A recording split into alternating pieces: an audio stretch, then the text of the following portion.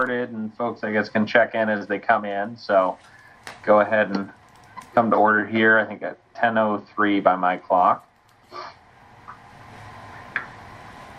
So I know we had a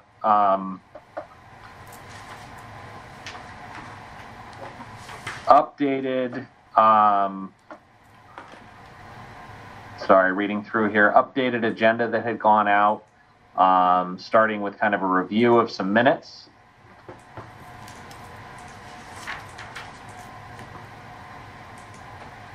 So I see we have minutes from January 21st, 28th, and February 4th meetings. Do we have any questions about those or discussion?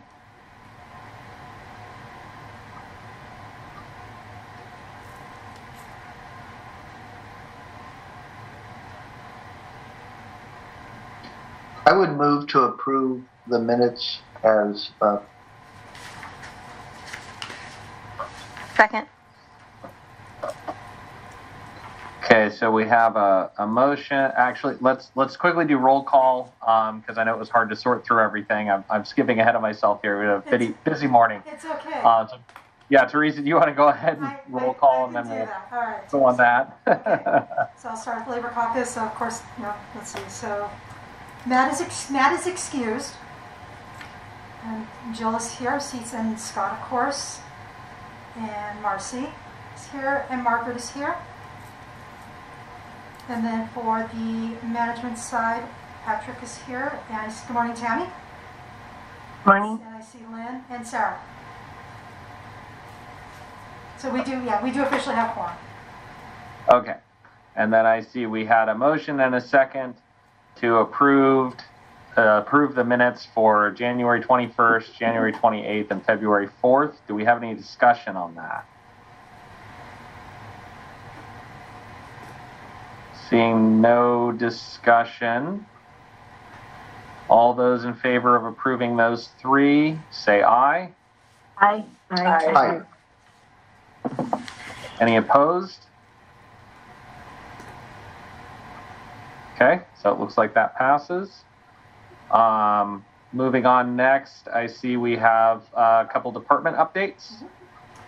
Yes, so there's no upcoming rulemaking activities except for the public hearing on February 15th for the medical fees and payments, medical services, and interpreter services. This is an annual rule that is updated. So it's pretty standard, and this is at the right time of year. I was also asked to provide an update on the bills that you have all considered to date and where they are at in the legislative process. So I will go through that.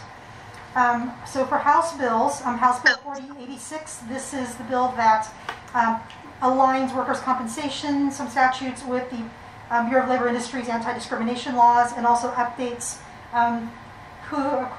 beneficiaries for death benefits. So you voted this out unanimously. There was a public hearing, and the bill was voted out without amendments from the House Business and Labor Committee, and it is currently scheduled to be considered by the entire House for a floor vote on next Monday. It's on the calendar. It may not happen on that day, but that's where it's at. House Bill 4113, this is the Firefighters Cancer Presumption Bill. It was voted unanimously out of House Business and Labor on February 9th with the amendment as recommended by you all. Again, voted out unanimously, and it is headed to the House for a vote. It hasn't been scheduled yet. It's still in transition between the different desks and such there. Shifting to Senate bills. Senate Bill 1585. This is the bill that directs the Oregon Health Authority and DCBS to go into enter into an intergovernmental agreement in regards to access to data from OHA for the ombuds for Oregon workers to provide notification to families for those who have passed away from COVID. There was an amendment, I think we mentioned it during the meeting in which you recommended unanimously. There was an amendment that was adopted by the Senate Labor and Business Committee. It does not change what the legislative intent is. What the amendment does is it sets up the exact type of data that the Oregon Health Authority is going to give DCBS. it adds a reporting requirement for DCBS and employment and OHA to report in by December 15th in regards to implementation and any issues that arise from there. The employment department was also added because when DCBS will be relying on their data in order to verify the workers that they were employed, and I think that's essentially what that is. Last but certainly not least, the amendment sets a sunset date at the end of the pandemic. Okay, sorry that I will shut off my Outlook in a second. Last but not least, Senate Bill 1560. This is the bill that updates the terminology of alien to non-citizen throughout statutes. You unanimously recommended those changes that were in sections 13 and 14 of the bill. The Senate Judiciary Committee held a public hearing this week on the bill. It is scheduled to be voted out on Monday. So with that, and so you only have the one bill today, and that is it in regards to date for your legislative review.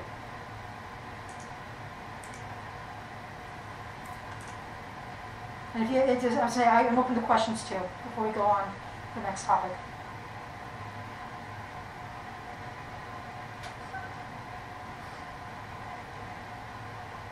Hi, Sarah. Hi. No question. I would just like to take a moment and celebrate all of our successes as MLAC. So thank you, everybody.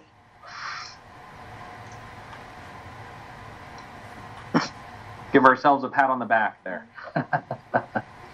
I agree. I think that's great. I think we've come through and been able to accomplish a lot here in the short session. And I know the trial by fire for those of us less experienced and also the brand new members has been something that it's impressive we've been able to strive through and really achieve things. So I agree.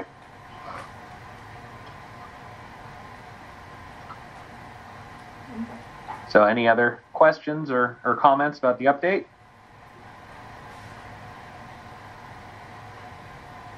Okay. So moving on, I know we have some time slated for our legislative review of HB 4138. It's my understanding that we wanted to hear kind of an update that there was some good progress that had been made by stakeholders. And I know maybe a kind of update from, I believe it was, I think SAFE and OTLA had been making some substantial headway here and maybe had an update for us.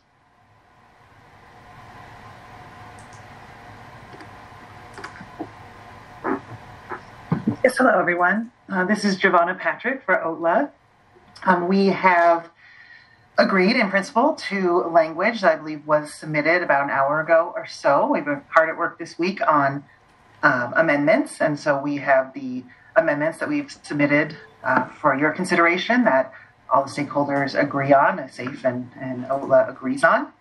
And, you know, part of those discussions as well, it's not in the amendments that we put forth today, but part of those discussions as well is our willingness to continue to engage in discussions about access to and engagement with workers' treatment. So that's certainly still part of the discussions, and we're feeling very confident that we have gotten to where we have gotten here today on something that can be voted on.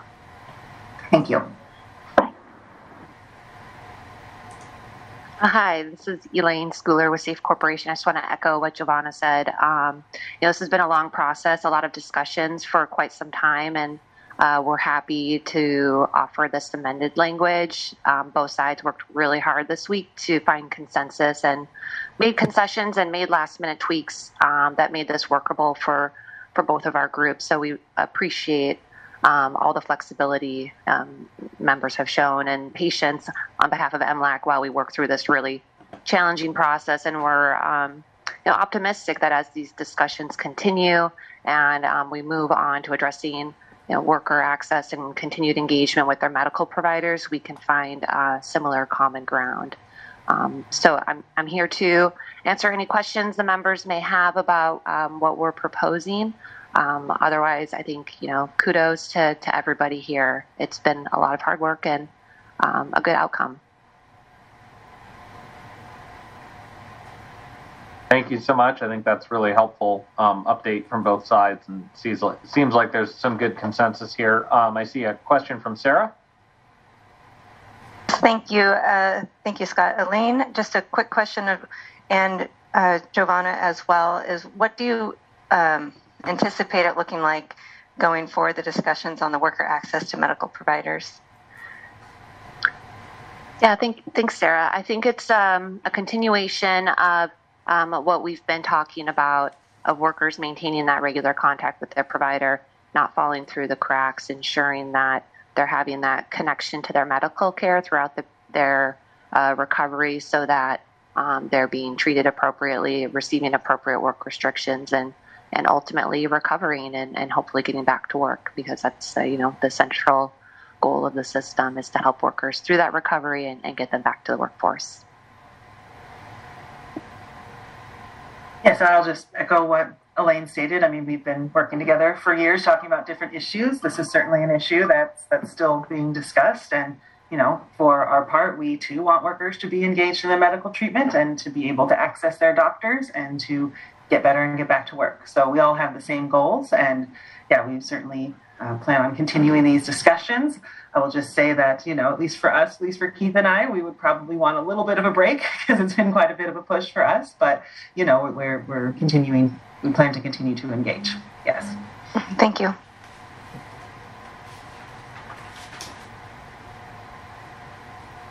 We have another question.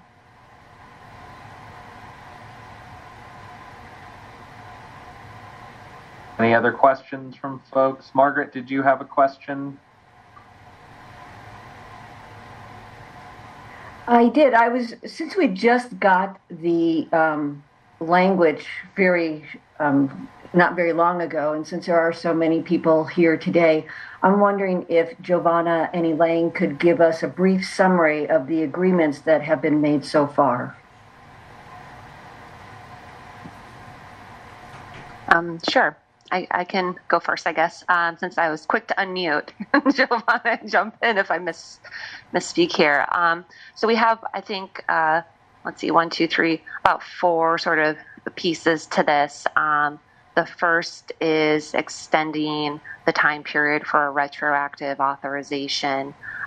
This amended language has a 45-day period for workers attending physicians to go back and authorize those retroactive time loss benefits when they weren't previously addressed.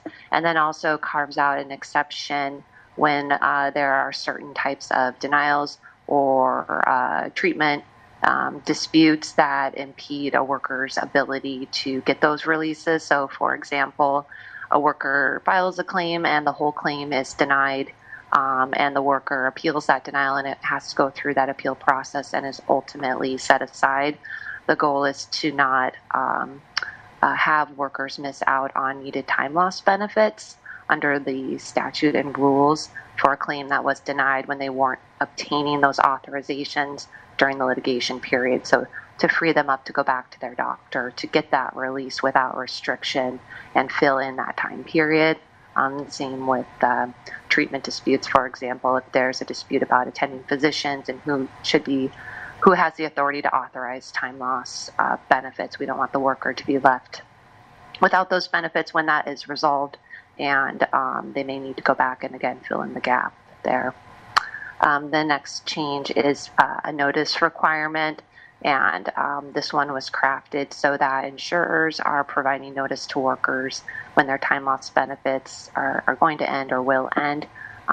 Initially, it had a time period in it, and we removed that to give more flexibility because these cases and claims are unique and the situation is different. So to give workers notice, we want that to happen so workers are not being surprised.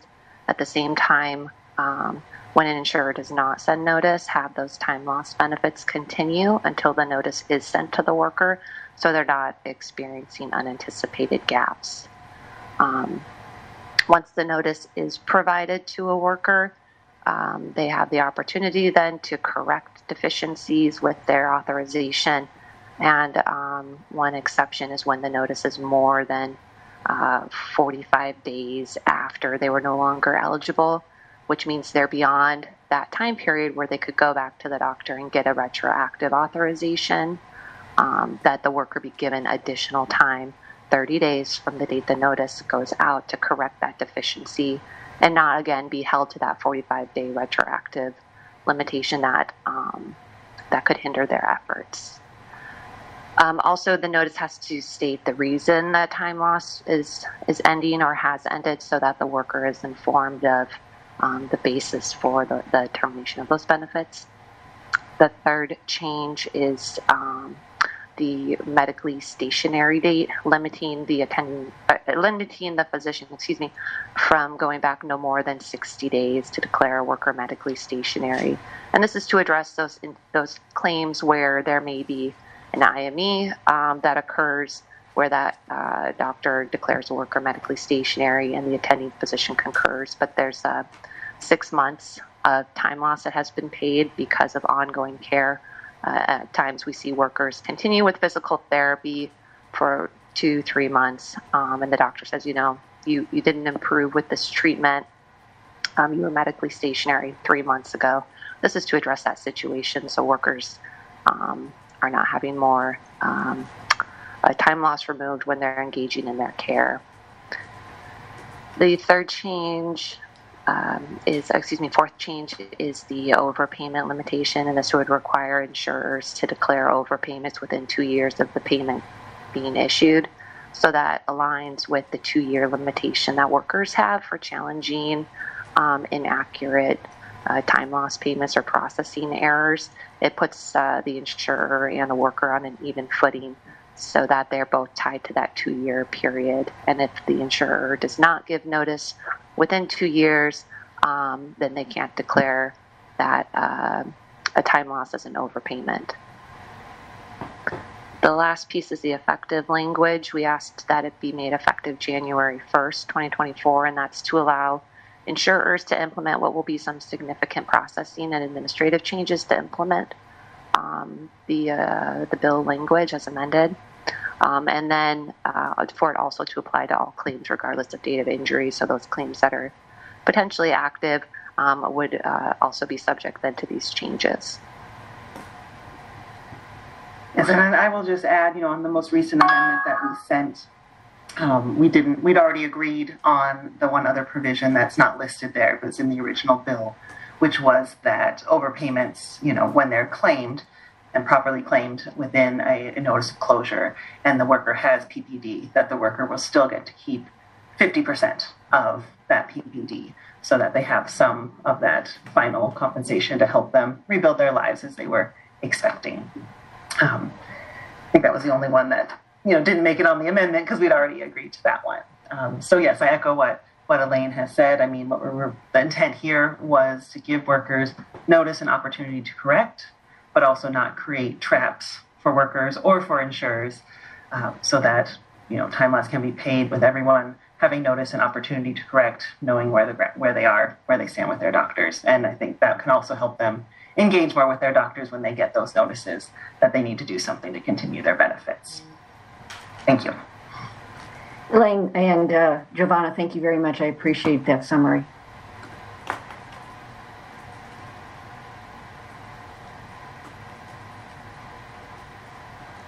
So do we have any other questions or comments on that from folks? Hi, I'm Michelle, and I'm new at this, but I do have one question. Now, does this also include in-home medical workers or medical workers that travel?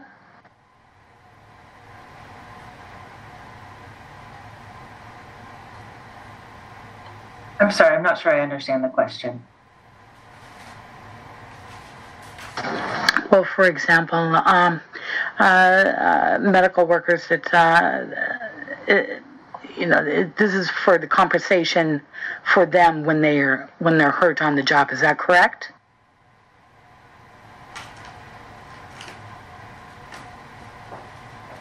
So these changes would apply to all Oregon subject workers.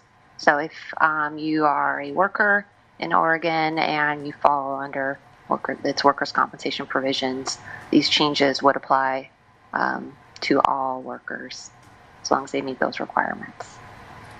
And as far as the effective date, we chose 1/1/24 because of the substantial IT that will need to be put in place and changes to processes for the insurers to have them have time to set up especially the notice provisions. But we also made it applicable to all claims that are pending at that time. That way, if you have an open claim and there's not a final decision, those rules will apply to all those claims come 1/1/24. Thank you. I see Tammy. Hey, I'm just kind of wondering if the retroactive to all the claims, is there like all the claims back 5 years? If something closes and reopens, these new rules will apply. But if there's litigation for claims this year that is ongoing, I mean, is there any concerns about that? Is that going to be a can of worms, or is that just not a concern? I really don't know, and I'm asking. Yes, I believe that this are, the way that we have written previous legislation to apply in this way. And so it would only apply to cases that don't have final decisions on them. Certainly we wouldn't be reopening cases that are completely closed and have final decisions. Oh. But if come January 1/1/2024, a person does not have a final decision on their claim, on any aspect of their claim that is affected by this legislation, then these new rules would be applied as appropriate to where they are in their claim. Okay, thank you. That makes sense. Thank you.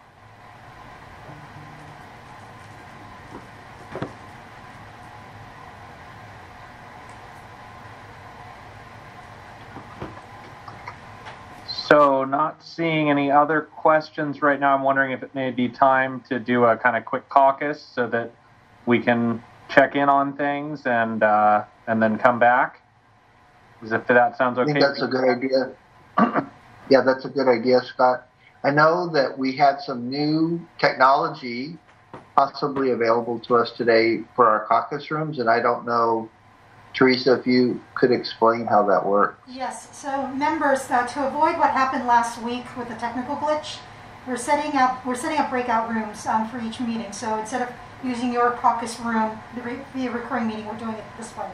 So you have all been pre-assigned to your respective caucus. If you would like someone from other people here in the virtual meeting room to be invited, please let me know. I can do that right away. And as soon as I stop speaking, I can hit the open all rooms button and you will be going to your respective breakout room. And so how long do we want to reset? And so I see a couple of quick questions from Patrick and Tammy, probably about how it works technically, and then we can figure out the timing. Patrick? I'll let Tammy go first. I think mine. Tammy?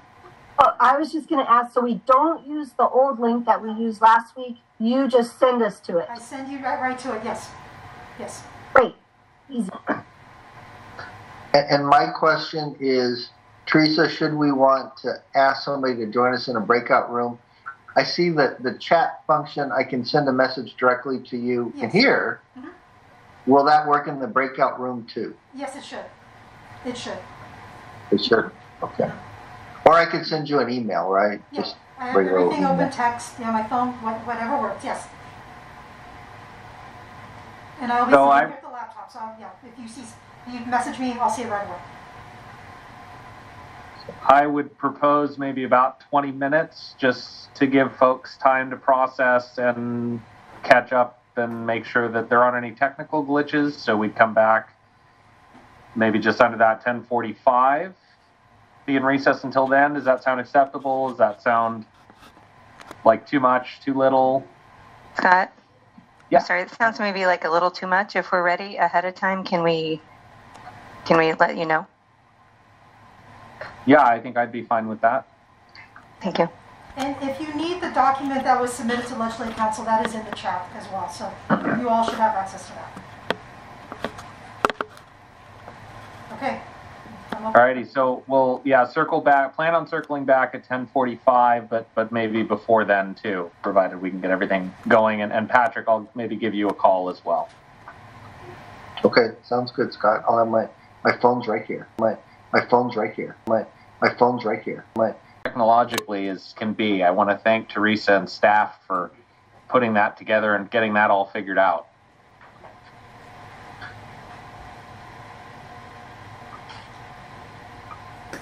So I'm seeing, it looks like we have everybody back now, so we can come back from recess.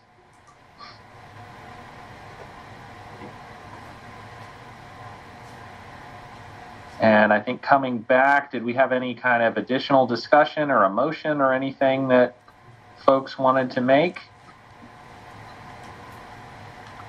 I'm ready to make a motion if there's no additional discussion. Sure, I think. Okay, I don't see any hands raised. So I will move to approve HB 4138 with the many final amendments that were submitted to us and agreed upon last night at 7 p.m. I do want to say that I'm really appreciative that the parties were able to finally come together and agree on all of these different items, and that we do want a continuing discussion about the workers' access to medical care, and hopefully that can be added to our committee work plan discussion list that will be coming next. So that's my motion. Do we have a second? Second. So we have a motion and a second. Is there any final discussion?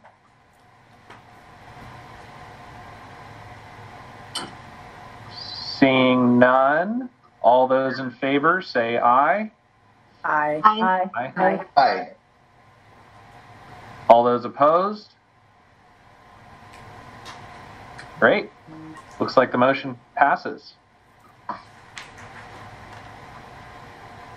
Yeah, I want to thank everyone for their support and hard work on that. I know my phone was blowing up into the wee hours of the morning last night and then again this morning. So I know that there's a lot of stakeholder and MLAC member involvement in that. And I think that's really great. That's really why we're here and you know what we're trying to do. So I thank everyone for their efforts. So I think shifting gears, we have a committee work plan discussion.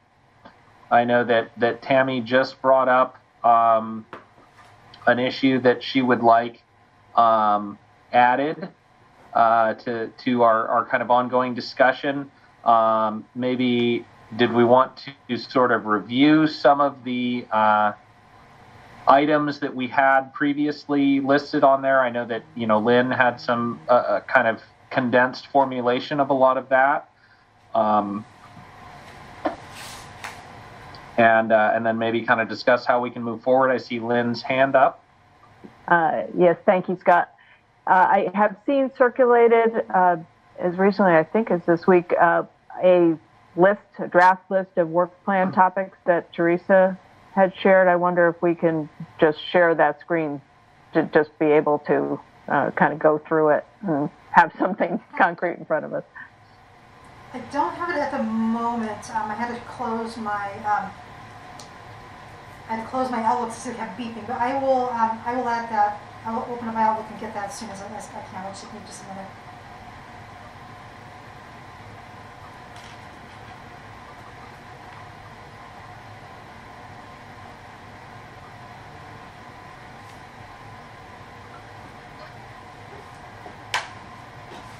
So I have a punch list here.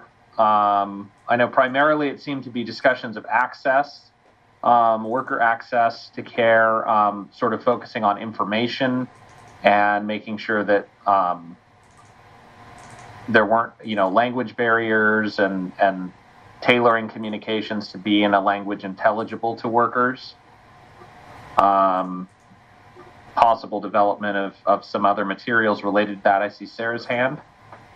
Sorry, Scott, I'm willing to share my screen with the work plan I have, if that's helpful, so we can all look and make sure I've seen a couple different versions. I want to make sure we're working on the same version. Yes, sir. I'd rather use yours than the one that I have. You may have more information, so.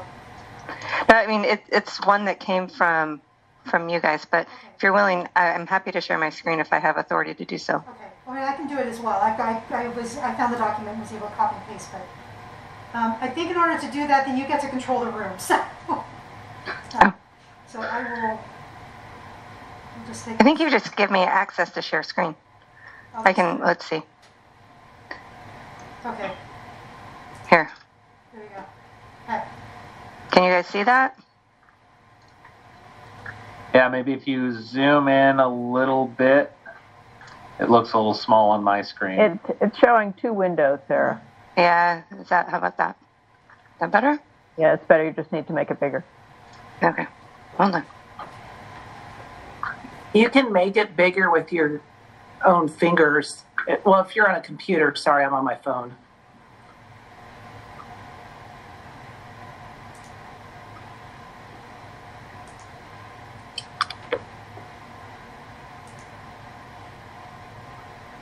Is that better? That's much better for me. I see some nodding heads as well here. So this is what I had as what we were working off of. I'm happy to take notes on this and send it to Teresa if it would be helpful. Yeah, no, I think that would be great. I think kind of this would help maybe sort of guide our discussion. So do we want... I'd maybe propose sort of just going through the list one by one and seeing if we have any ideas or concepts that we'd like to sort of add in or guide our discussion on that. If there's any other proposals for a way to do this, I'm more than happy to entertain those.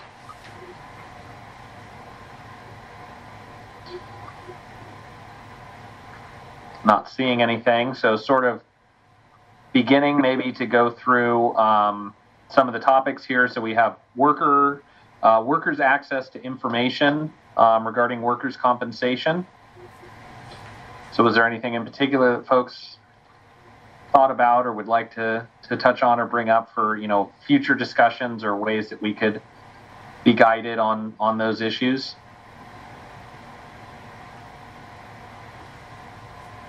I see Lynn. Thanks, Scott. Recalling the conversation that the four of us had when we were kind of figuring out where management and labor had connecting interests, I think what we were talking about there were there other formats such as video or podcast or different ways that workers could be reached besides a white sheet of paper with a lot of words on it that may not tell workers may not meet workers where they are. So it was really, that was one of the things. I don't remember all of them probably, but I know that was part of it. Yeah, and I know that was a big part of the discussion of sort of the form of communication as well, especially with folks that maybe struggle with advanced English literacy and other things like that. So I see Tammy's hand too. And I believe it was you, Scott, that had the great idea about on the 801 form or that the worker fills out or, one of the notices given to the worker that maybe it has one of those little square scan things that you just push or you use with your phone that will take you to a video in a couple of different languages, maybe just to give the injured worker a little bit of information, just easier access because we send them so much paperwork, they don't read it, and I understand why, and it's sometimes difficult to understand. So that's one of the things that we had talked about is, could something like that be developed?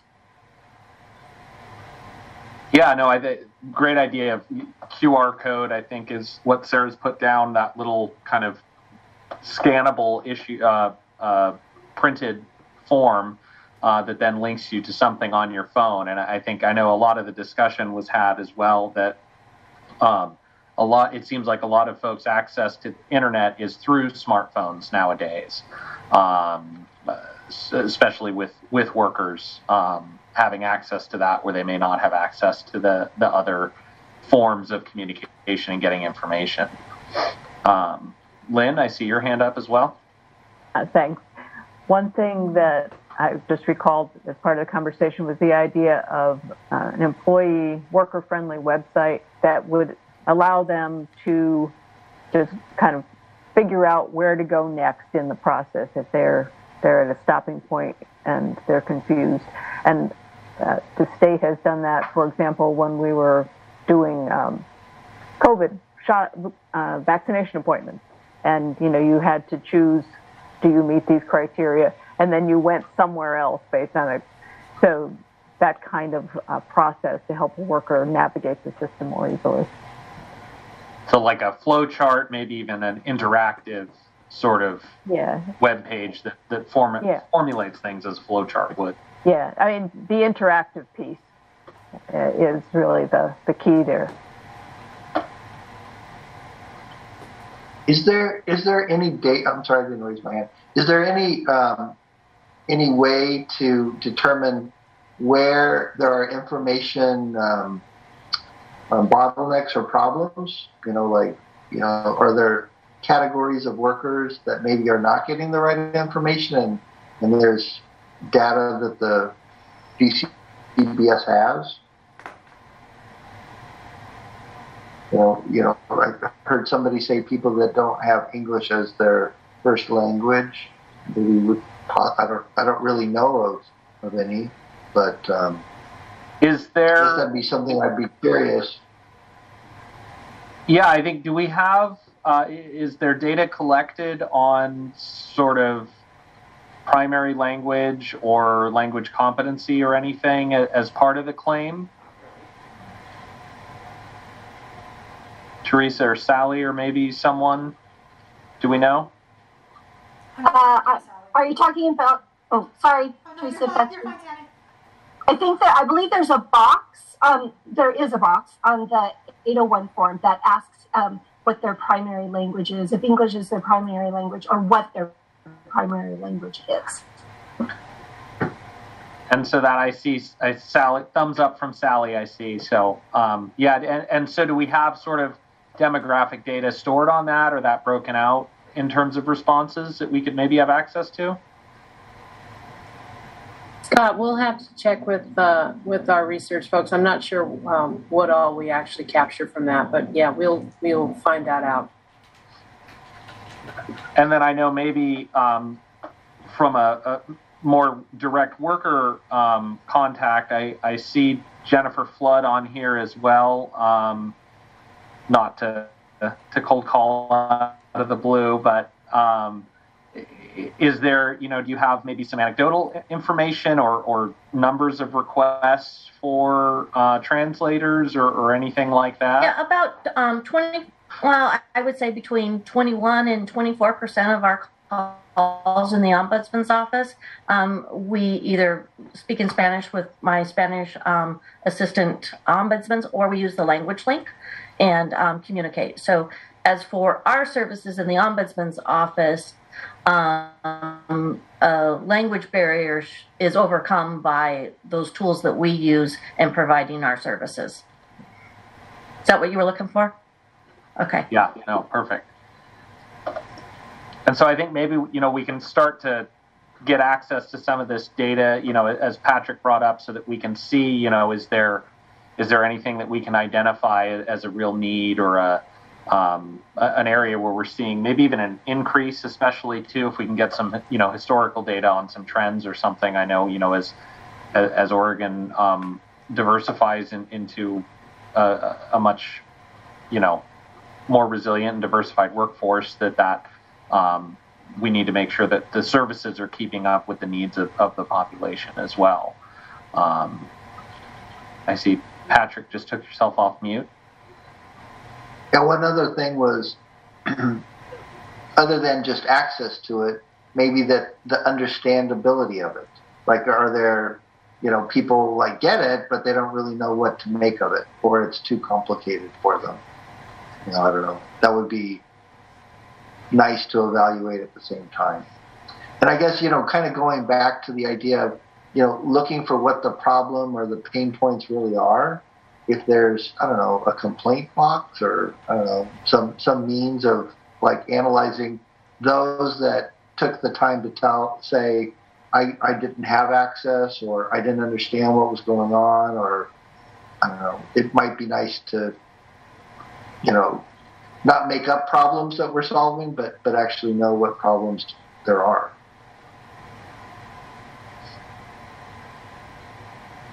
Yeah, I think that's a good idea, and trying to get as much feedback as possible from folks.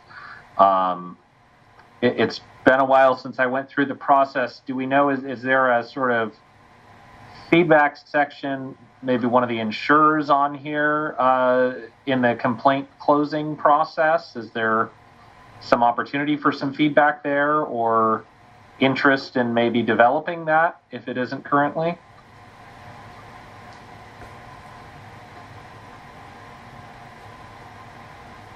I'm not seeing anyone jump up. I see Michelle Northington's hand is up. Did you have a question or a comment? Yes, actually, also you might want to take into consideration of how many pages, I mean, how long are the forms that we have to go through and actually read and to understand everything, exactly what's going on, because of the facts that now I know for myself that especially through SEC .gov and all this kind of stuff. Now, they send me all kinds of forms. There's 2 or 3 or 4 people sending me forms and sending me all kinds of things to read and stuff like this. Some of them are 233 pages long. You know what I mean? And in order for one person to go through what 3 or 4 people are sending me, now that's going to take probably a week, because that's like over 1,000 pages that I have to go through. You know what I mean? And to make it short and simple is just, it helps. Thank you. Yeah, and I think that Patrick's onto a good point as well, and kind of touching on that issue of intelligibility as well, that even if there is proficiency in English, that proficiency in medical English or legal English is oftentimes difficult to master. So I think understanding that as well may be helpful. I know that there have been metrics used with various intelligibility and complicatedness of language and different scoring mechanisms that have been used in government. I'm not up to date on whether or not those are perceived as valuable or helpful. Maybe I can look into that a little more and flesh that idea out. But yeah, so I think a lot of discussion about that and accessibility and understandability there. We don't have any other comments about that issue. I see that the next issue is sort of up here.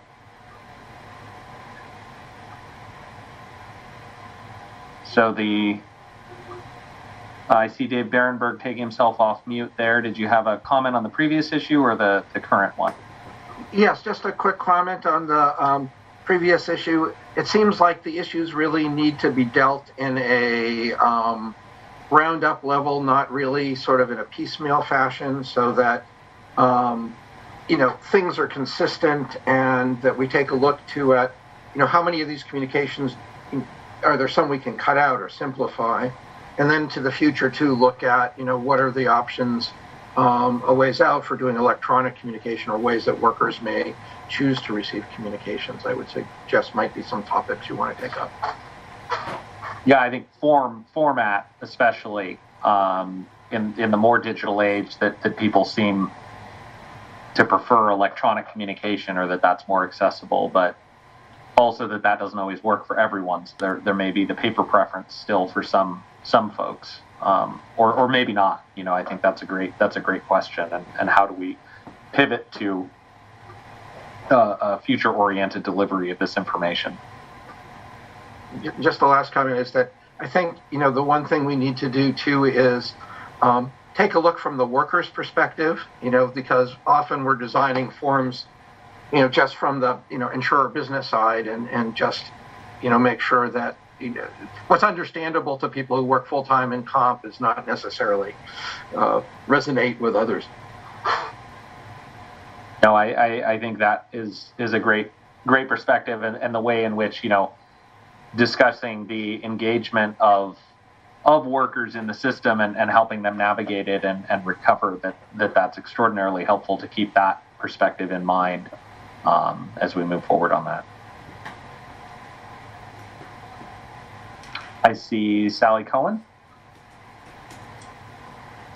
Thank you, Scott. I'll just mention for the committee as well, too, one of our process improvement projects for our modernization program, we are biting off a small look at looking at the required notice information that insurers are required to send to workers. And we will be having some upcoming stakeholder meetings to get more input on that. And the MLAC members, you will be invited to participate in those as well. So look for those coming soon. Great, thank you.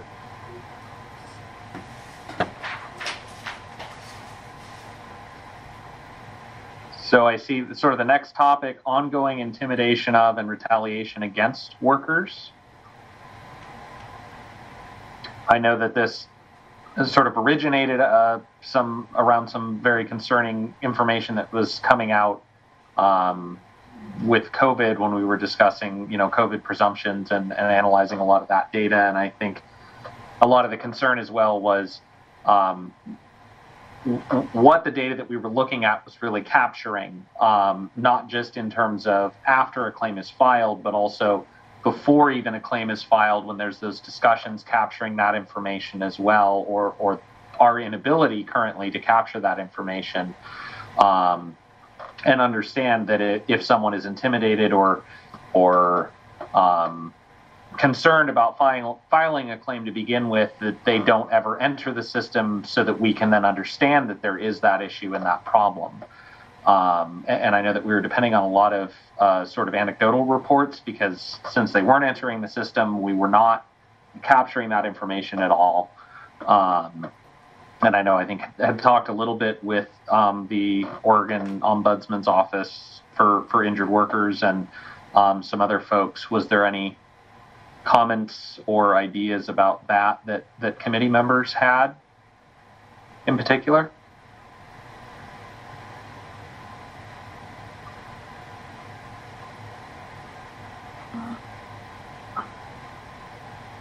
Scott, this is Jill.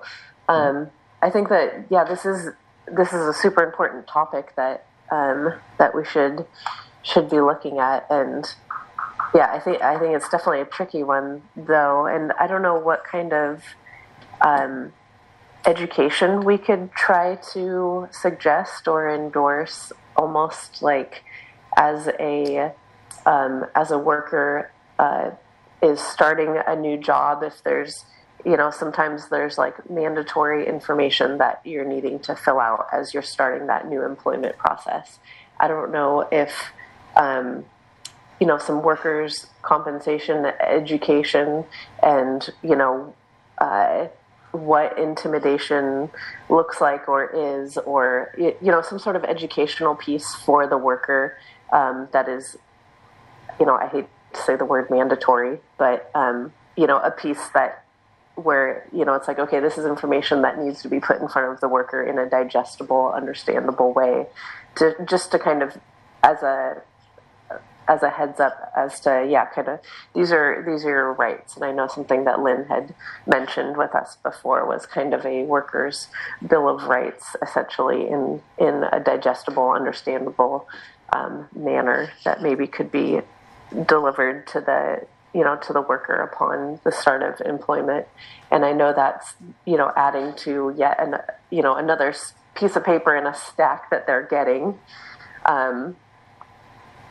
upon, new employment. But I don't know if we could try to capture something at the beginning there. This is Marcy. I think that, Jill, I agree with you 100%, but I think it's also an ongoing thing. I think specifically for individuals who have any type of tenure with their employer, sometimes the subtleness or the indirectness that comes across with whether it's intimidation, harassment, or whatever, I think people just, well, this is just the way it is here. And so I think if we're going to look at education, that we don't necessarily restrict the view to just the overt, like, oh, I'm going to, prevent you. It's more of the guilting people or the, are you sure you have to? So that's what I've been experiencing a lot. I think people are clear about their rights when it's smacking you in the face, but it's that intuition or hunch that I think something's not aligning. Yeah, and I think that's a good idea of the distinction between the sort of formal education and the practice as well, and the culture. I see Tammy's hand. Okay, I think I'm unmuted. All right. Hi, I just wanted to comment about this. Jill, I agree with everything that you said. And, we have heard this issue many, many times throughout my tenure on MLAC.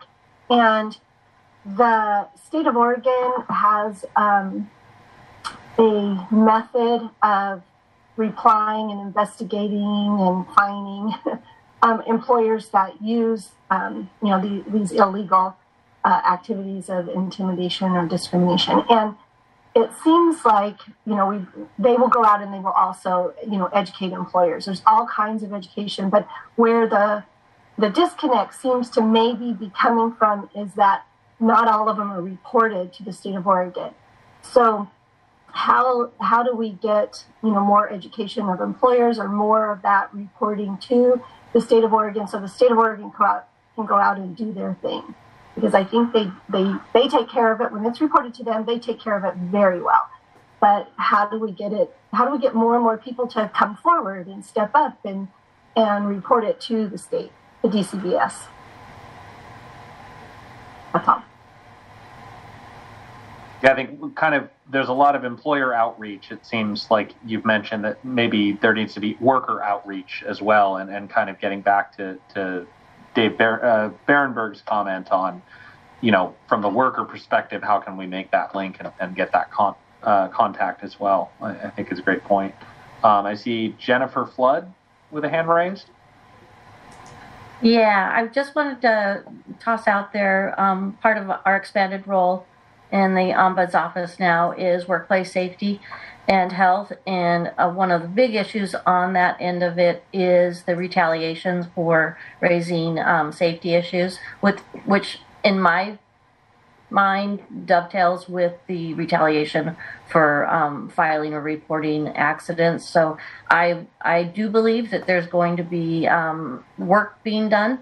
And I think that it can probably dovetail together with the retaliation for filing a claim, along with retaliations for reporting workplace safeties or raising workplace safety concerns. So, and that would involve WCD, Oregon OSHA, Bureau of Labor, a variety of agencies that hopefully we can all come together and work on improving the knowledge of their rights as well as responsibilities regarding workplace safety. Thanks. And I see Teresa's hand. I just wanted to point out Jody Phillips-Polish's comment in the chat to add to the conversation, which is the fact that many of the workers that she's come across didn't even know about the form, didn't know how to file a form, and their employer didn't provide even just letting them know they could file a claim. So her suggestion is adding a bullet to what employers are required to provide to workers. I think that's a great point. And I think maybe when these things are provided, is it sort of, a few pages thrown in the new hire paperwork? Is it a mandatory posting or more mandatory postings in the break room for workers that maybe are more out and about or traveling? I know in the construction industry, there's a lot of folks that are constantly traveling. There may not be a break room. The break room may be turning the piece of equipment off or stepping to the side for a few minutes, how there is outreach to them to make sure that they're informed of and aware of their rights and what is available to protect them in those scenarios. I think that's a great point. I see a hand from Michelle Northington. Yes, also because of the facts that we live in the state of Oregon, and what is, when our number one thing around here is the homeless. Now, why I'm saying this is because of the facts that of COVID-19, the homelessness, and over 800 medical care workers alone through Legacy has been laid off for one reason or another, or for not taking the mandates, not doing mandates, taking vaccines or whatever. Well, now they have in-home care workers, okay, and excuse me, ongoing intimidation and retaliation against workers through care for in-home care workers. Well, geez, all these people do is just, get, excuse my French, get pissed off and kick these people out on the streets. So what can we do to protect these in-home care workers for retaliation against, against the people that they're working for? Yeah, and I think that kind of gets to the point of the method of communication. Is it a paper copy or a form that's going to work, or internet posting, or how is it that this information is going to be communicated in a way that folks are able to understand that and then also use it, as well. So I think any other discussion on that from committee members?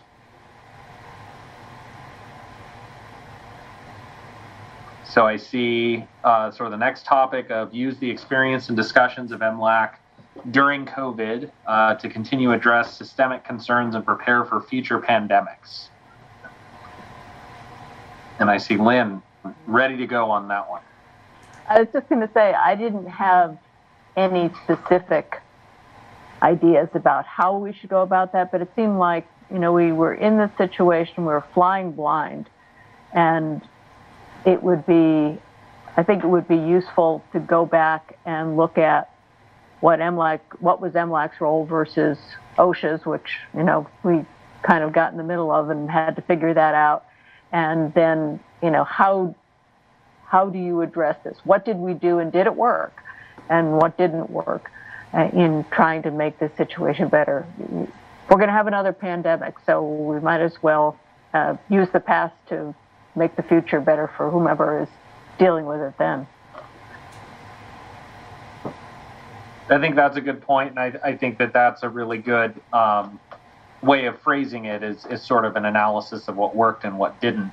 And I feel like we've done a bit of that or begun that work, or maybe we're taking credit for what DCBS has done in that work and sort of putting together the handbook and doing the trainings for the new members and other things like that we can kind of build on that and continue possibly moving forward.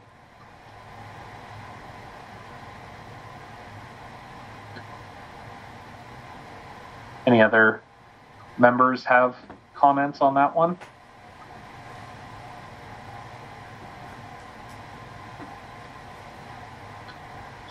So I had one comment on that one, is that I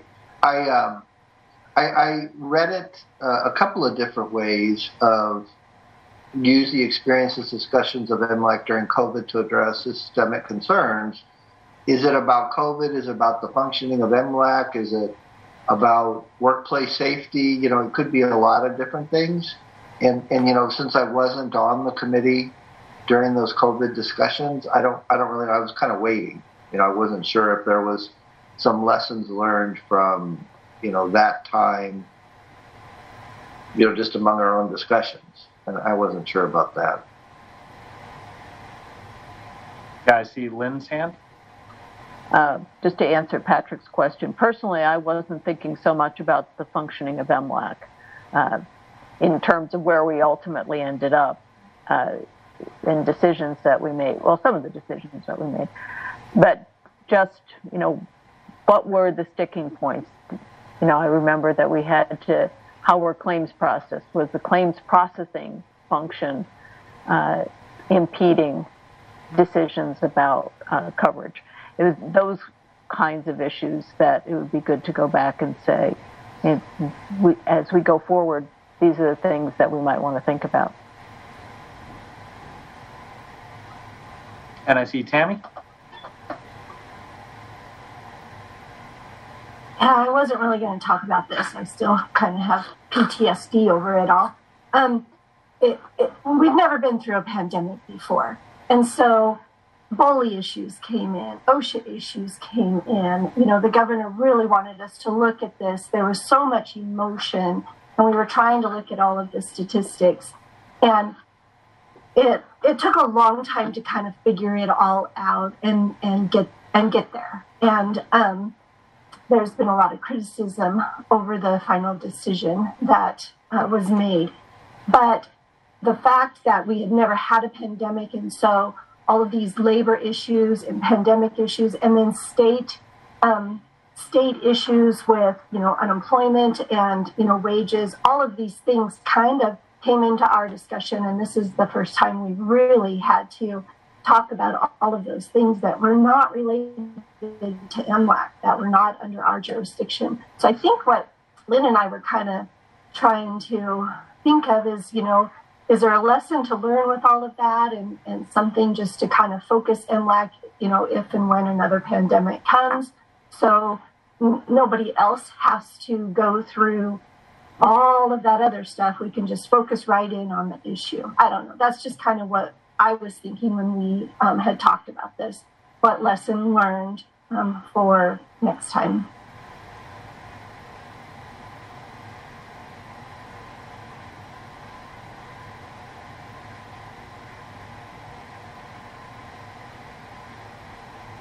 Yeah, I think that would be helpful. Any kind of proposed ideas? I mean, would we want to do that through a subcommittee or some jotting down of notes, or any suggestions on kind of how to start that, or what that would look like?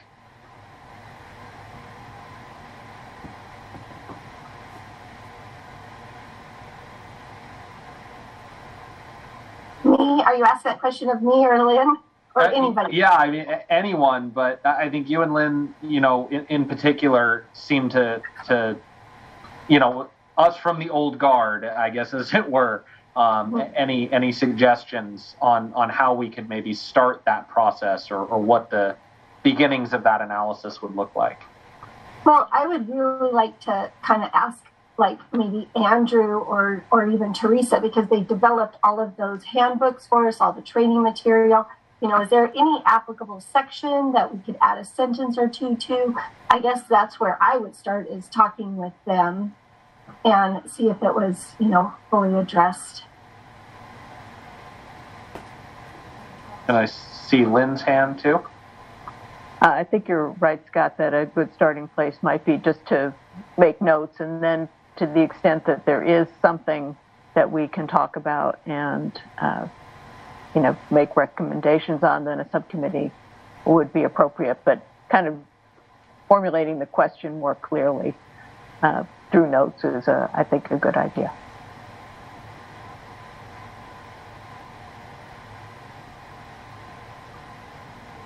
Yeah, I know the more distance we get from it, it seems like we're able to sort of reflect back more clearly on things. And I see Director Stolfi's hand raised as well. Thanks. I just want to add this. I think it's a great idea. And, we've seen this as a state agency. I've been in state government for a while in a couple states, and things like recessions. And, I mean, this is the first pandemic, but there are other things that are encountered from time to time that you benefit from, if nothing else, doing a good accounting of what we went through, what actions were taken, and kind of what lessons we've learned.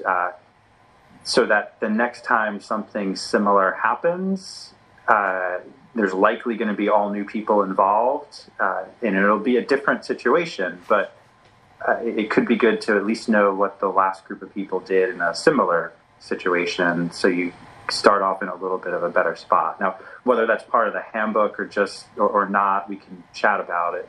It might be something, kind of a memo kept in a file that talks about everything. That's a good resource for the next time. But it's a good idea, and I've definitely seen a couple of recessions where by the third one, we at least had something from the one before that really helped us figure out what to do. Thanks. I think that's great. And I think, I know there's always I don't know if everybody has this experience, but the teacher in middle school or high school that has you write a letter to yourself, that they hold on to it for, a year or two or until graduation, and then they mail it so that you can have this kind of conversation with yourself temporally. That's kind of interesting. I don't know if, there'd be room for a trade-off or something like that with, a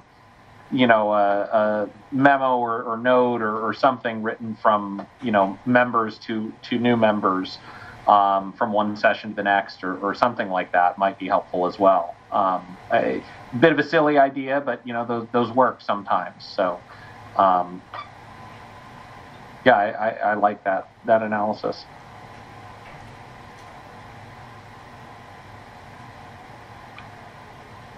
Any other committee ideas? I see thumbs up from Tammy. So, any other discussion on that point? We can move on to our next one.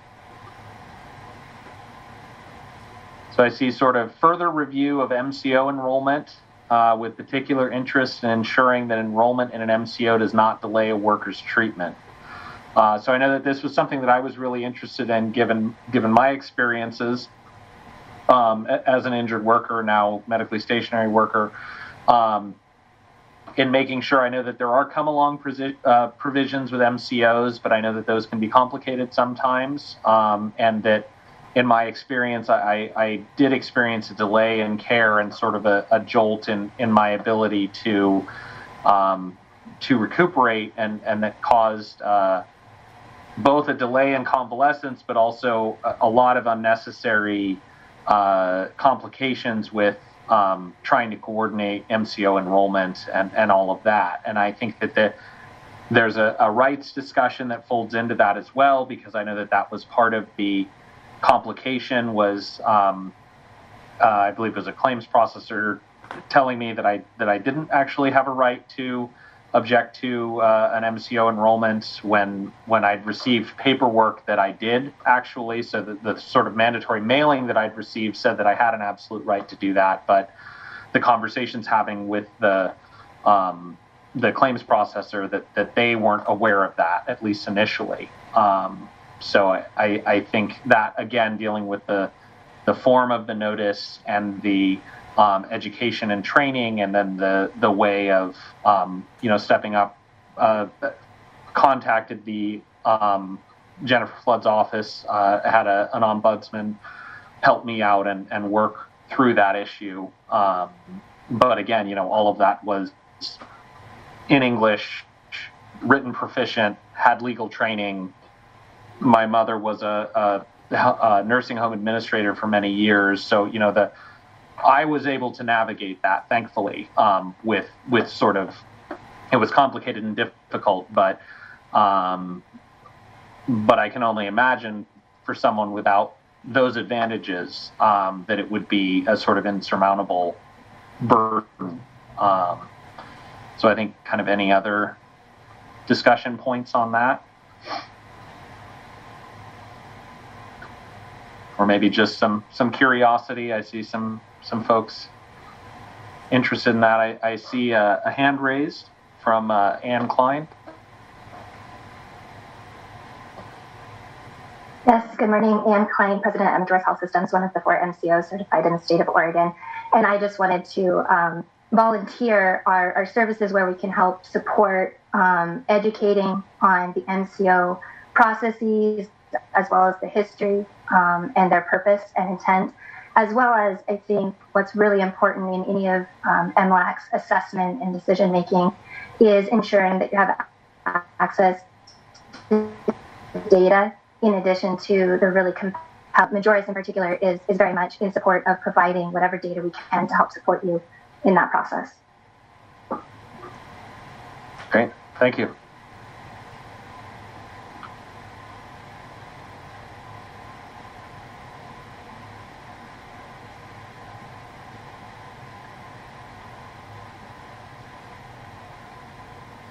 Any other comments or ideas about that topic from folks? So I see moving on, sort of a pin from 2022 session, some lingering things that folks would like brought up. I know here's where we would probably talk about some of the management stakeholder concerns about time loss.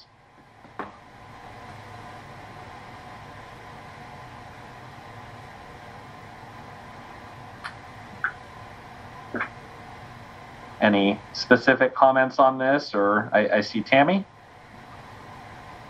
Is Dave or Elaine still here? I'm wondering if one of those two would mind speaking about this right now.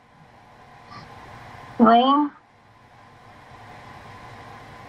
Well, hi. You have me for the moment. This was the issue that was the idea of started with doctors having the ability to have open-ended time loss, not a date, and sometimes in the system, workers lose their connection to their health care and sometimes get lost.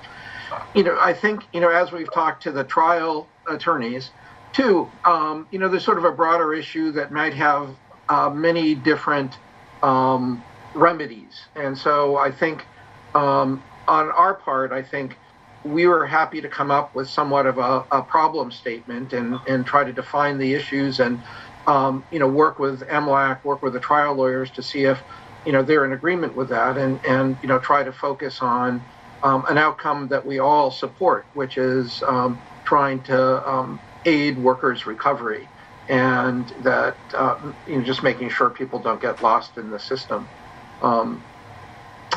So that's what we would hope that could be accomplished in that, and that there might be a whole multiplicity of ideas on how to achieve that from some on the doctor side of how some on just even on forms, some on education. The open and time loss issue too clearly is a solution, but I think working together we can come up with some creative approaches that will help improve the system.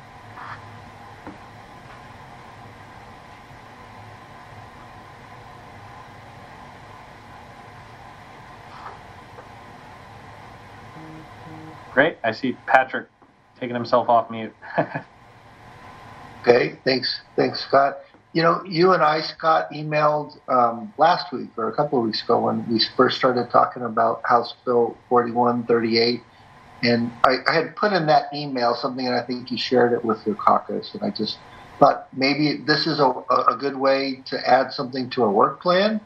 And I'll just read what I wrote to you in the email is, concerns remain about deficiencies in the system of ensuring timely and ongoing connections to medical care. We request that MLAC support forming a subcommittee to look at the issue, discuss improvements, and make recommendations for those that are appropriate. Sounds like a work plan item. So I would offer that just for the discussion. Yeah, I think that's helpful, kind of framing the idea of making sure that workers are keeping up with all of the changes that we're seeing with COVID and delays and digital, telemedicine meetings and other things like that. And making sure that the medical care keeps up with that as well. that they're not lost in that process either through language or communication barriers, or the way in which the information is communicated, or the way in which they're having meetings and connections with their medical providers and their insurers and all of that as well. I know, some folks do better on phone or on video or through written communication, and making sure that the form through which things are communicated would be helpful to analyze too. I think maybe even like you've suggested, a subcommittee sort of examining this topic would be helpful. Scott, this is Marcy. And I just don't know, do you ever look at, we say subcommittee here, but like a focus group, so to actually test out these messages and the information, because sometimes when we are looking at it from a different angle, not the user. You've got experience, obviously. Yeah, I think that's a great point of how do we get sort of real field data on this and feedback from folks. I don't know if Teresa maybe has a perspective on that, if we sort of depend on information from Jennifer Flood's office and feedback from insurers and other labor stakeholders and folks, or if there's something else that we've tried in the past of a more kind of clinical approach to that with a focus group or something. I think what you described as far as conversations with industry, other stakeholders, yes. I believe, I wasn't at DCUS at the time, but I believe there was also a listening tour as well around the state to Thank you. some of these issues. I like that. I think that'd be especially helpful to make sure that we're present in the communities that that need to be listened to most, that may not come to meetings like this or be able to.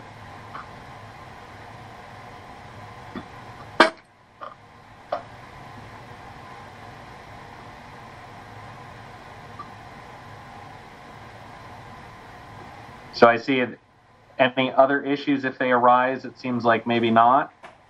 What is a listening tour? I'm not familiar with that. Actually, I should have thought this for this is a lot easier virtually. It's essentially kind of like a town hall, in which so like let's say for example like I'll use the department so the workers' compensation division would go at a site, or now that we can do hybrid meetings or virtual meetings, set up a time. Open it up for the general public to come in and talk about their views on specific topics as well. But on the flip side, it can also be issued, a set of questions or topics that to focus on that can be given to participants in advance, so for a more deeper conversation. But that's basically what it is. It's just two-way conversation.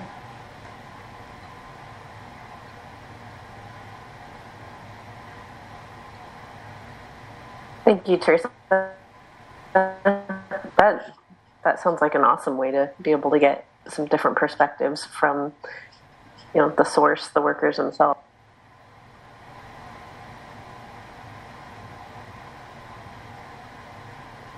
Yeah. So let's see. 2023 session preparation is what I'm seeing next. So I know that there'll be some WCD concepts coming up potentially, and some notice sent out, it looks like in September, indicating that the committee is ready to start talking about concepts. So I think preparing ourselves for the 2023 session and all of that, I know that there'll be some stakeholder outreach and other things that may pop up on our agenda. I think a kind of a wait and see approach to to a lot of that. And then other items, case law litigation updates. We have written down that the board has suggested a number of topic areas that MLAC could consider discussing as policy. Maybe, is there anything, Teresa, that you have? Well, I see Margaret's hand, and then maybe Teresa, if there's any kind of points that you wanted to make about that. I'll defer to Margaret.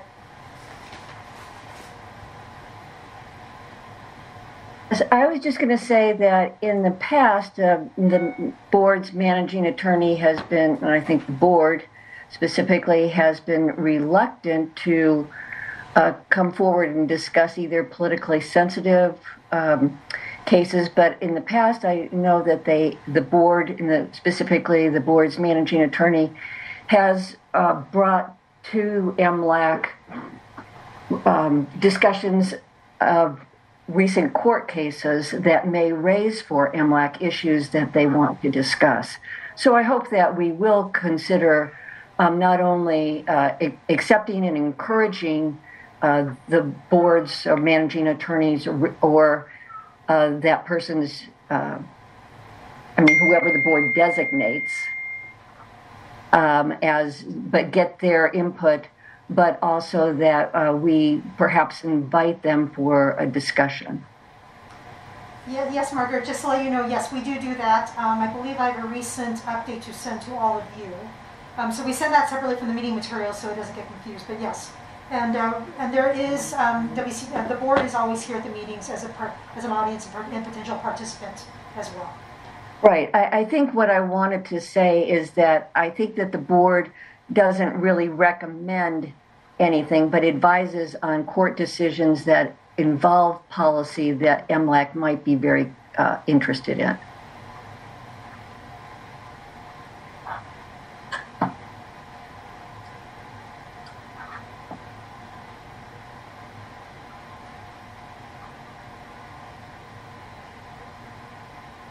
Any other updates or ideas on that topic?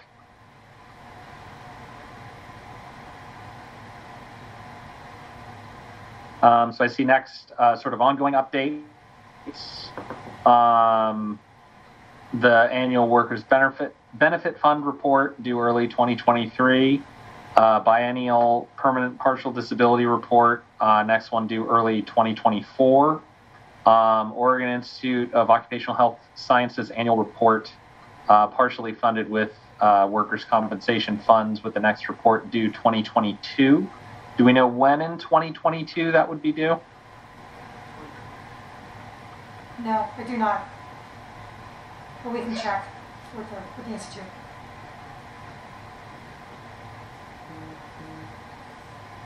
So again, don't know that we need a ton of discussion on those issues. May I ask a quick question? Yeah, sure, Sarah, go ahead. Where would we put in the reviewing of the NIOSH data? Would that be in ongoing updates, or would that be a different session preparation? That's a great question. I was thinking the exact same thing. I was thinking, and I was going to say that NIOSH, I would put in with the ongoing updates, because I know that that's sort of, if my understanding is correct, that the way that was included in the statute is sort of something that we would need to review in amongst our ongoing updates. So I would put it in there. Yeah. Is that 2024? Yeah, I would leave it there for now. Yes, I mean, there's a chance it may be later than, later, maybe 2025, but I think 2024 is a good marker. I would like, yes, definitely a marker. Thank you.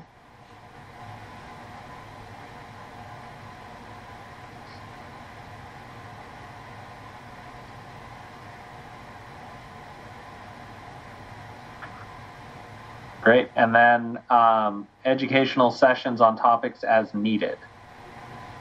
One thing that I thought might be helpful, I don't know if there is much DEI kind of insight and training that members can go through, but if that would be something that we could have available, I think that would maybe be helpful, especially as we're starting to deal with language and communication issues and barriers, that might be valuable. I know a lot of us, in our positions go through that training anyway, but to have something maybe put together, particularly from an injured worker perspective or a small business owner perspective, that would maybe be helpful.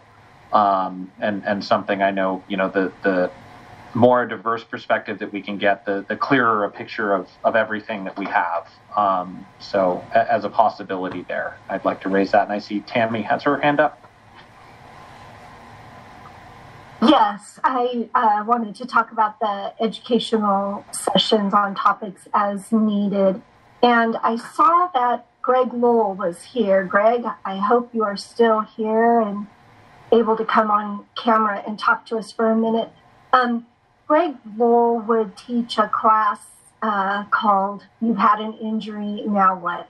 to small employers that really don't know anything about workers' compensation. And I know I taught it once for him when he was unavailable. And I was going to ask him, Greg, where are you?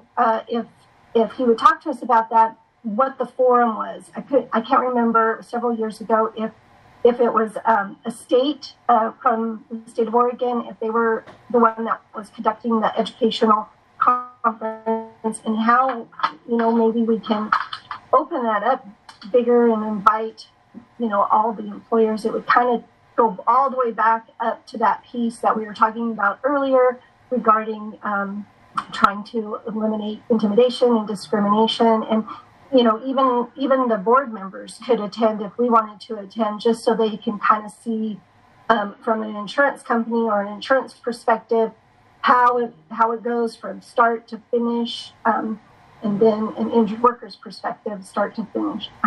I don't see him popping up here, but I see him on the list that he's still here. Greg Lowell, where are you? Well, maybe we can talk to him about that later, because I found that was fantastic. It starts off very basic, super basic, and builds blocks getting all the way into some of the other things. But that was just a great educational piece that I don't know if we can share to all employers in the state of Oregon and do it online or something. Teresa, I just kind of wanted to suggest that.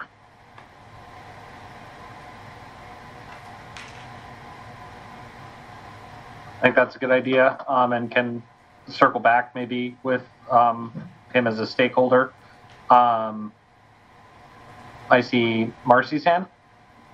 Yes, thanks. I just wanted to, if we're talking education, just encourage that we don't forget about mental health. I think there are a lot of people who still don't recognize that it could fall into this category. And I have a lot of my members out right now dealing with various mental health issues that they are attributing to the workplace. I know it's a tough road, but we at least need to educate people. Scott, and then one more I put on here is overview of boards, commissions, and small entities. Teresa, I know we've been dealing with this, but this is a required training, and I simply cannot find it anywhere on that we have to do it Yes. on workday. So I just want to flag it as something. I think, Sarah, just to let you know, so for those in the audience, there's required trainings for board and commission members to take every year, in which we've shifted because of the new system. It's been very clunky. So I will talk to the co-chairs. If we get to the point that that you all still cannot get access to that, it's my understanding we can do alternative methods of training. Right. So, if you have a video that we can watch and just, log it with you that we've done it. But that is one I simply cannot find access to.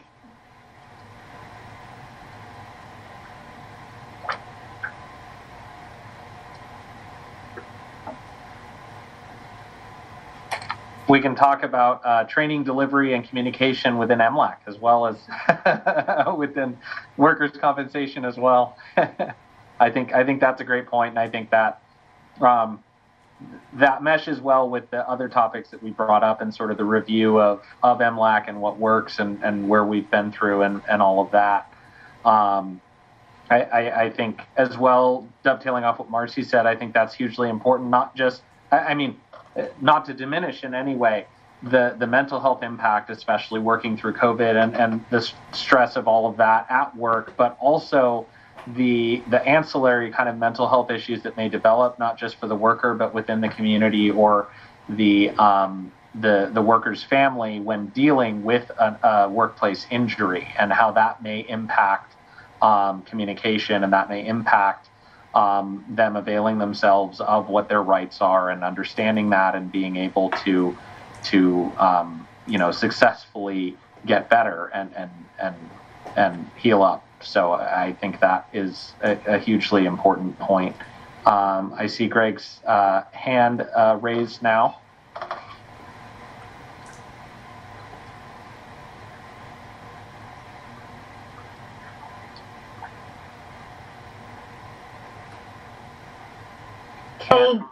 Can't hear anything though.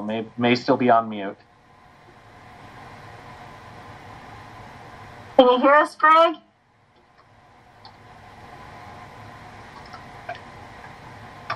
Huh.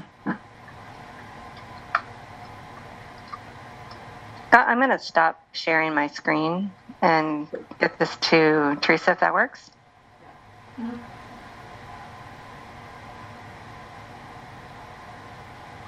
Greg Lowell, are you there? Can you hear us? We cannot hear you.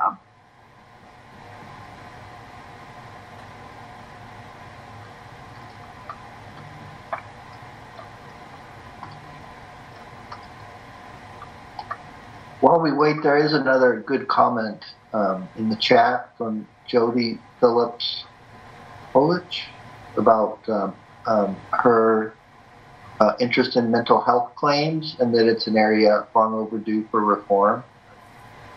It was a good comment. Thank you, Jody. I see you. Well, I popped up while maybe Greg's still on here, but this happens to for those of you that don't know me, I represent injured workers. And I happen to sort of have developed in some sort of weird way over the years this niche in mental health claims, which are subject to a completely different standard than any other claim in the workers' comp system. And really haven't looked at these issues or what claims we want in, what claims we want out in a very long time. We did discuss a few sessions ago. We have the first responder presumption, and we're all still kind of trying to figure out how that all works. But we really haven't looked at the standard that applies to the majority of Oregon subject workers in a very long time. So certainly something I'd be happy to present to MLAC on, let you know how they currently work. I'd be happy to do that with another attorney, somebody from SAFE that wants to. So you get it. So you see how both sides perceive it. There are other, of course, attorneys out there that that defend these cases on a pretty regular basis. So if that's something that MLAC is interested in looking at, I'd be more than happy to put something together for MLAC. So just let me know. Great, thank you. And I see it seems like Greg says that he's called back on the phone now, so maybe we'll have some audio. Or are you there, Greg? Yeah, can you hear me now? Yes. Oh, good. I see nodding of heads. Sorry about that. So I think, Tammy, you had a question for me, or? Yes, I'm not sure how much you heard of our discussion. We were talking about the educational piece, and that seminar you would teach to employers, you've had an injury now, what I said for you one time, was just fantastic. Do you still do that annually? Who do you do that for? And, is it well attended by, small employers? Yeah, so we've done educational conferences, the WCD conference. The self-insurers no longer have a group, so I haven't been out talking to them. The Workers' Compensation Bar annual meeting, and we're always happy to get out and talk. So outreach is, really important to DCBS and WCB. So we'd be happy to participate, talk about case law, practice and procedure, any topic that would be of interest. And, we certainly are aware of cases that come through that have some policy implications. And if those are things you'd like to hear a little bit more about, how the cases were decided, and, maybe concurring opinions by board members that address policy matters, we're happy to talk about that as well. I was mostly interested in the one educating employers. You've had an injury, now what? That one kind of ties back to what we started with on this list regarding, teaching employers that you cannot discriminate or retaliate against injured workers or prevent them from filing a workers' compensation claim.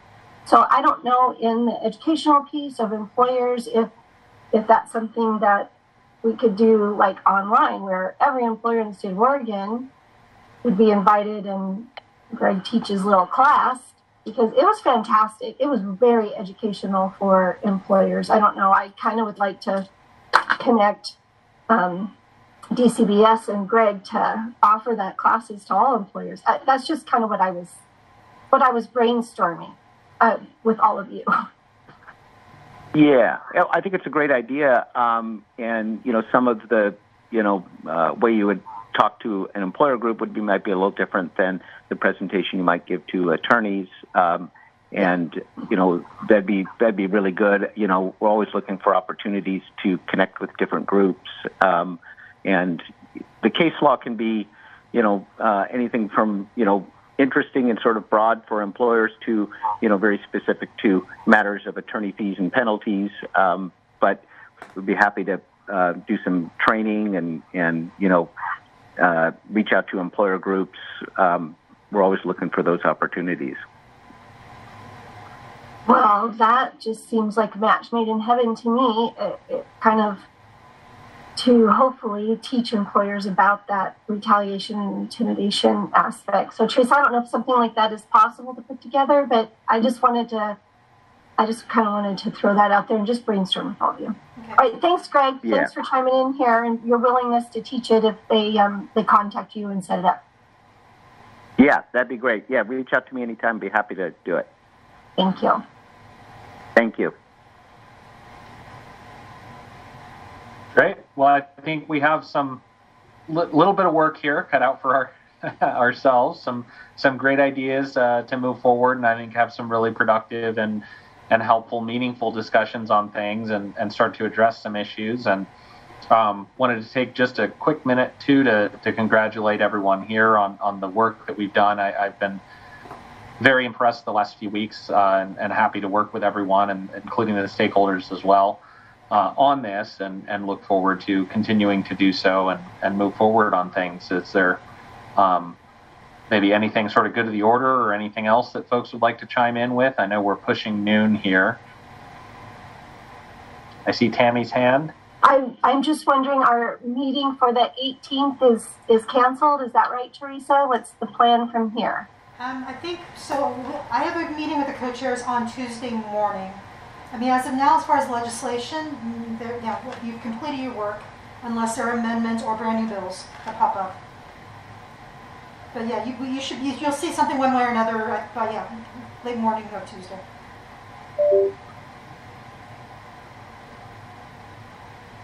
Great. So any other business? Any other comments?